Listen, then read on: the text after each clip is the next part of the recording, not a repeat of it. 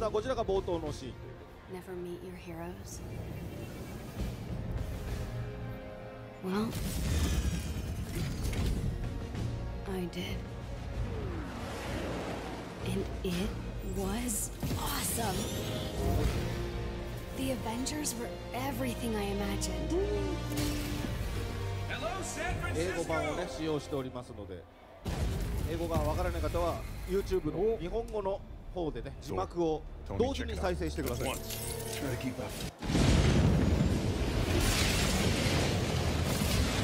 waiting? Yeah, obviously. Figured I'd let you catch up. Whoa! This just got a whole lot more interesting. Let's make this quick. さあ早速 Thor, see if you can clear a path on the bridge. Aye.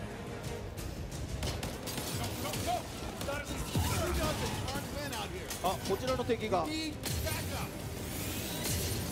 お敵がよいしょ。あもうここ始まりました。 You not win. さあまずはソウはどういったキャラクターになるんでしょうか。ケイシーさんご説明お願いします。 Let's start with Thor. Like, can you tell us a little bit about Thor in this game? Yeah, sure. One of our main goals with all of our heroes is to have them play and feel like you'd expect them to. So Thor is super powerful up close, and he's got a wide variety of attacks. As you can see here, he's just messing these guys up. そうですね。各ヒーローっていうのは、それぞれそうならそうらしい技をですね、できるようにいろいろ開発してます。で、そうっていうのは結構オールラウンドなキャラクターなので、近接攻撃とかいろんな攻撃っていうのはできます。なるほど。なかなか重そうな一撃でしたね。よいしょ。いきますよ。よいしょ。 There's a big finisher. あれフィニッシュ技ですね。フィニッシュ技。彼は行かないでくださいね。父さん。 So now we're going to get a look at one of our favorite things about Thor, which is his mighty hammer, Mjolnir. そうですね。でここでちょっとお見せするのが今出てるんですけど、ソウのハンマーのミョルニア、ムジョルニアですね。So he doesn't just hit people with it; he can throw his hammer and then recall it back. そうですね。ただ単に打つだけじゃなくて、さっきもちょっと出たんですけど、もうハンマーを投げて、それを呼び戻すこともできます。なるほど。皆さんね、高谷さんのそうですねはそうとかけてるわけじゃないんでね、皆さんそこは気にしないで。そんな技術は高くないので。Oh, bye bye. Woo. わあすげえ。 So we're really fortunate to have a designer working on the game. His name's Vince Napoli, and he was actually one of the combat designers that worked on God of War, and he worked on the Leviathan axe. So we're able to bring that expertise to our team at Crystal Dynamics to help these characters really feel authentic. そうですね。今回のゲームの戦闘デザインを担当したのがゴッド・オブ・ウォーで、でも戦闘デザインを担当したビンス・ナポリっていう人なんですけど、そういった意味で随所そういうところも出てくるかなと。ああ確かにね、そういう感じになりますね。いやでも素晴らしいですね。動きが軽快。いやちゃんとこのね。 重さが表現されてるのがやっぱすごいですね、このねトールハンマーでもね。So there's a lot of weight to Thor's moves, it seems. Yeah, Thor's very powerful, so he's meant to be able to take a lot of damage and put out a lot of damage as well. そうですね。ソウっていうのは受けるダメージっていうのをなんていうんですかね、ダメージを少なくすることもできますし、同時にダメージを多く与えることもできます。なるほど。おお。あ、そしてお。 来ましたか？やってまいりました。やってまいりましたね。 Now we're going to see Iron Man combat in just a second, but not before we see one of Thor's special moves where he's able to unleash a big lightning attack. そうですね。今アイアンマン一瞬出たんですけど、ちょっとそこはまたお楽しみということで、今ちょっとさっき出たのはソウの得意技の広範囲の攻撃ですね。イカジスを使って。 Now, each of our heroes have signature moves like that are specials that you see the gauges down in the bottom right-hand corner that will charge while you play. And we really try and make them, especially for the characters. So as we play through the demo, you're going to see each of them, and you should recognize a lot of them as well. そうですね。各ヒーローっていうのは特殊、技ですね。ありまして、で、画面の右下に出てるんですけど、ゲージが溜まるとその特殊技っていうのは広げることができます。溜まるとこうやって光るということですね。そうですね。 Now again, because this is a demo, we're only showing off some of his moves. Thor can actually fly in the full game, just like Iron Man. So that'll be something fun to look forward to. そうですね。でチュートリアルの部分なのであんまり見せないんですけどそうとか今アイアンマンもそうなんですけどもいろいろ空を飛ぶことができます、ね。ああねこれでね。Now, speaking of flying, here's Iron Man. We're able to showcase his flying and his combat all at the same time. ちょっともうシューティングと形になりました。そうですね。今見てるようにアイアンマンはこういう風に空中で飛びながら敵を撃つこともできます。Yeah. So this part of the demo is meant to showcase him in this sort of contained combat experience. In the full game, he can fly freely all over the place and explore and rain down attacks from on high. そうですね。今ちょっとアイアンマンの戦闘を見せてるんですけど、ゲーム本編になってくるともっと広いエリアで、レーザーとかですね繰り広げられることもできます。なるほど。さあ空をうわ派手だな。うわかっけえかっけえ。おお。さあアイアンマンはどういったキャラクターの特性になるんでしょう。 So can you tell us a little bit about Iron Man? Yeah, so when you think about Iron Man, you think about high tech, you think about massive damage. Here's one of the special techs coming out right now is Unibeam. And we all know that from the comics and the movies. He just destroys everything. すごいですよ。お客様あーって言ってますから。そうです。見てわかるようにアイアンマンっていうのは結構その技術を使って攻撃するんですけども、例えばさっき見たユニビームですね。彼の有名な技っていうのももちろん出てきます。Now, if you notice the icon at the top center of the screen, Daisuke's switching between his signature repulsor attacks and his rocket attacks. Like right there, he can lock on and fire rocket, then he just hits the D-pad to swap between them. そうですね。画面のちょっと上の方にアイコンがあると思うんですけど、十字キーを押すと実は今アイアンマンで言うとレーザーからロケット弾ですね。切り替わることができます。So the goal is to make the combat feel really dynamic. It's up to you how you want to play, and you can string these different moves together in combos as well. And, oh, here we go again. Oh, sorry, bye-bye. すげえ強え。そうです。今見て分かるように結構その戦闘っていうのはすごいダイナミックになるようにいろいろ工夫してます。はい。 Everything's just peachy. Just hoping these guys don't have おお避けた。おお。かっこいい。they've got いやこれはすげえな。出た。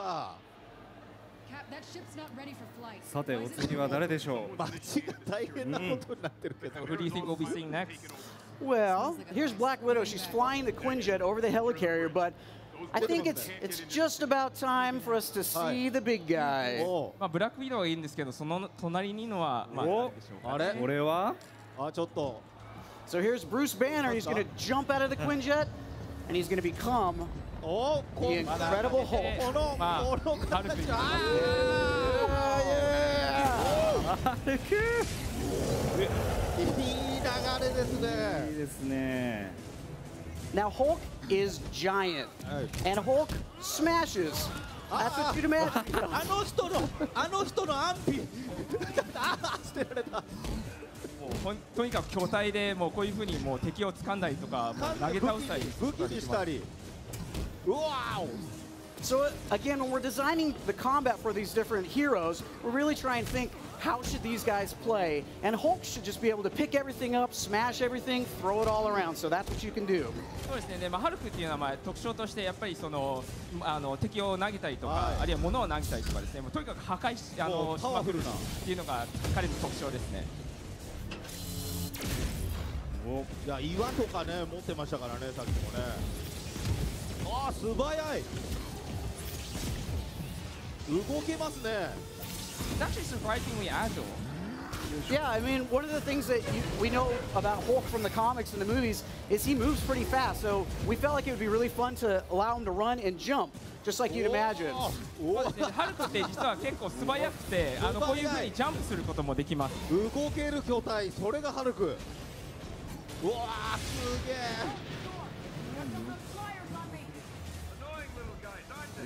Uh-oh.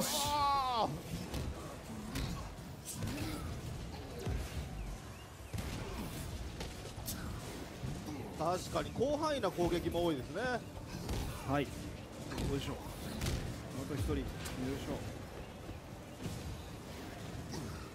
ょ。おお。よいしょ。スマッシ Yeah. ュ。Yes.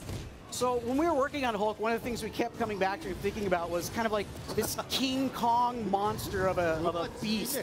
So we allow him to pick up giant chunks of the ground and just run around and grab everything and just smash. そうですね、まあ、今見てわかるんですけど、結構地面、瓦礫をですね、こう投げたりすることもできるっていう、まあ、例えて言うなら、キングコングみたいな感じで、とにかく暴れ回ることができますね。このね、壁面からのジャンプ、かっこいいですね。うおー。よいしょ。いけいけいけいけ。おーっと。ああ、よいしょ。ハルクさん。どうですか、ゲームプレイの山本さん。いやー、エキサイティングです。緊張感マックスです。You're doing great. You can do it. いや、プレー素晴らしい Okay, ですよ。 now here comes one of his signature moves that we've seen in the movies and in the comics, the big thunderclap. これがもうハルクの有名なサンダークラップですね。はい。So again, really trying to deliver that authentic Marvel experience. あ、ちょっと忘れてましたよ。これ橋でしたね。なのでみんな各ヒーローがちゃんとそれらしい技が出てきて、はい、そう、うわあ、落ちてきた。よいしょ。So sorry. いやこれでも暗い。彼は優しめの攻撃で良かったですね。さあ。うわ、すげえ。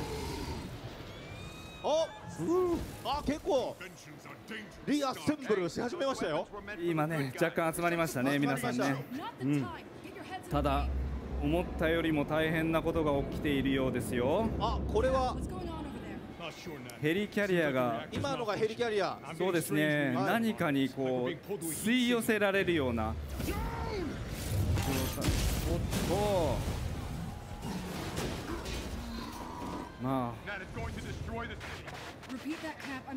橋の方も大変なんですが、どうやらヘリキャリアの方も実は敵襲を受けているといった状況になっております。その中登場したのが、はい、みんなのキャップでございます。キャプテンアメリカ。Oh yeah. 相当当たりますね。さあ、キャプテンアメリカはどういったキャラクターなんでしょうか。 Now tell us a little bit about Captain America. Yeah, Cap is the leader of the Avengers, so he leads the team with power, and he's very well-rounded. You know, he's the super soldier, so he's got very effective up-close melee attacks, but he uses a shield as well. We've really tried to build out the shield so that he has really interesting, varied attacks and defense moves. そうですね、アベンジャーズのリーダーであるキャプテンアメリカは、まあ、スーパーソルジャーということで、まあ、結構オールラウンドなキャラクターですね。で、今見ていただいているように近接攻撃を主にやってるんですけど、まあ、それ以外にも当然彼の盾ですね、盾を使っての攻撃をすることもできます。シールドね、先ほども投げてましたからね。多くの敵を巻き込んでいました。さあ、近接攻撃も。Now, what you're seeing is the combo system starting to be put to use. Daisuke's stringing different moves together, and so what happens is Cap responds by going into more acrobatic moves, kicks, and more powerful punches. そうですね、今ちょっとお見せしてるんですけど、コンボを、まあ、割と結構出ていますね。で、ここで結構アクロバティックな技っていうのは出てきます。なるほど。まだ出てくる。さあ、あっちもまだ出てくる。拳自慢がやってきましたよ。おっと。Now, there are many different enemy types in the game. There's only a handful that we show in this demo, but you can already see you have to switch up how you fight against different enemies, and that gets you to really tap into the unique differences between each of the heroes. そうですね、今ちょっとチュートリアルなのでほんの一部なんですけど、実際にゲーム本編をやっていただくといろんな敵っていうのが出てきます。なので、それに対して各ヒーローっていうのはそれに応じた技っていうのを使い分ける必要がありますね。なるほど。よいしょ。その多くの技っていうのはどういった形で習得することができるんですか。 So, how can players get new skills, for example? So skills are a part of our progression system, and as you play, you'll earn skill points that you'll be able to put into and spend it by upgrading your skills and unlocking new skill trees. そうですね、スキルっていうのはスキルポイントを得て、まあ、どんどん覚えますね。なるほど。だから冒頭のシーンということでね、多くの技がまだアンロックされてない状況ということですね。そうこうしてるうちにヘリキャリアが大変なことになってまいりましたよ。お、そしてお次は来ました。さあ、どうするおおと言っていたらですね、うわうわうわうわうわ、これは Here comes trouble.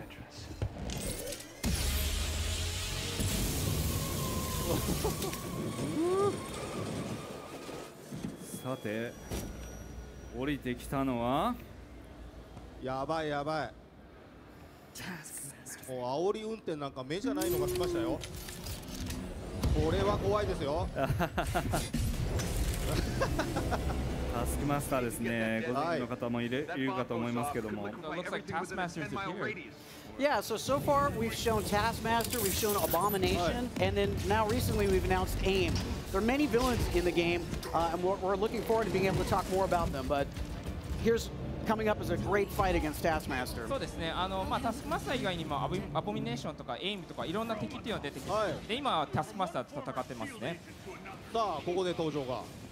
And let's see if Daisuke can do it without dying.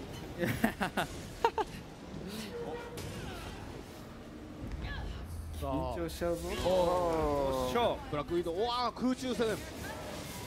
So one of the things that Crystal Dynamics is known for is, along with great gameplay and story, is providing this sort of cinematic roller coaster experience that really captures the feel of movies. And you see that in the Tomb Raider series that we did, and now we really want to bring that to the Avengers. そうですね。クリスタルダイナミクスではゲームプレイとストーリーをもちろん大事にしてるんですけど、トゥームレーダーのように結構シネマティックな体験っていうのもやっぱりすごく大事だと思ってるので、そういった意味でもここでもアベンジャーズで見ることができます。なるほど。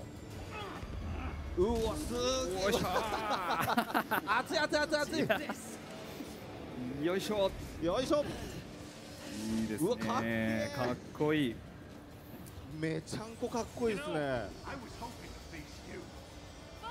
さあここからおっと戦闘ということになります。さあそれではブラックウィドウ、こちらのキャラクターの説明をお願いいたします。Can you tell us a little bit about Black Widow as well? Yeah, so when you think of Black Widow, she's a super spy, she uses gadgets, and she's all about fast, fluid action and combat. Now, she has a number of different attacks at her disposal. We'll see some more in a moment, but that was an example of her dual-wielding her guns. そうですね。ブラックウィドウっていうのはすごく俊敏なキャラクターで、いろんなその技とかも使うことができます。例えばあとはその二丁拳銃ですね。それも装備してます。ね、先ほど撃ってましたね。軽快に。よし。頑張ります。結構手強いんですが。手強いですかこの敵は。よいしょ。タスクマスター。さあバックを取って。So as you can see, she's very strong with her melee attacks. She also has those pistols she can dual wield, but she has other tricks up her sleeve, like her batons, and then there'll be a nice move coming up that we'll be able to take a look at. そうですね。二丁拳銃とか、あるいはその格闘戦以外にもさっきちょっと出たんですけど、トンファーですね。バトンとかも使うことができます。はい。やっぱキックがね。There we go. That's her signature scissor kick grapple throw that we've seen, in the movies and in comics. So again, just really want to bring that fan service to our game and these characters. 今もさっき出たのが彼女特有のシザーキックです。映画とかコミックとかもよく出てくるんですけど、それも彼女の技で優勝。いいですね。So this is also an example of a boss fight. So you can see that in our boss fights, we have multiple stages. You really have to adapt and use different tactics as you go through it to figure out how to take them down. そうですね。今チュートリアルに出ているボス戦もそうなんですけど、ゲーム本編でもボス戦っていうのは結構その臨機応変に、その状況に応じていろいろその戦略とかを練る必要があります。なんとか。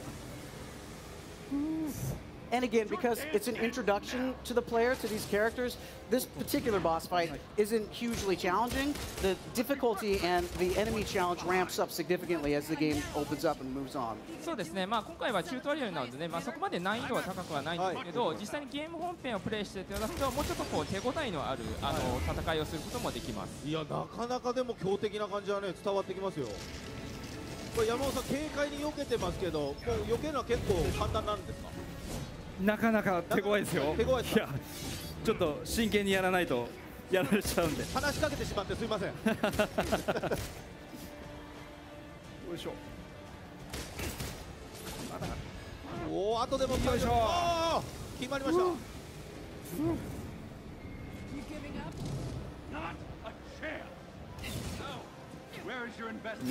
逃げるな。強い。しょうがないな。So again, bringing those signature moves, we also have some moves that we come up with our own because we love these heroes and we want to give them new things. So here's an example of a move that we've added where she becomes invisible. そうですね、まあ、今作これがまさに今作オリジナルの透明になる技です。え Next time, take お better ーっ notes. しゃうわー決まった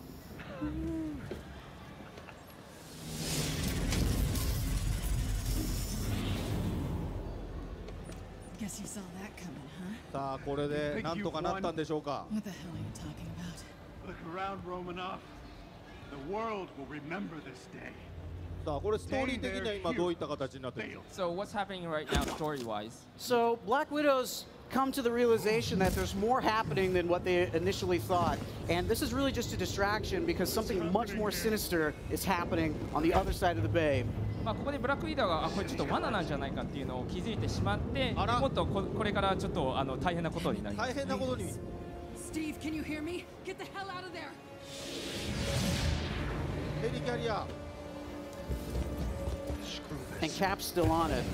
キャップはまだ乗ってますね。あなるほどああなるほど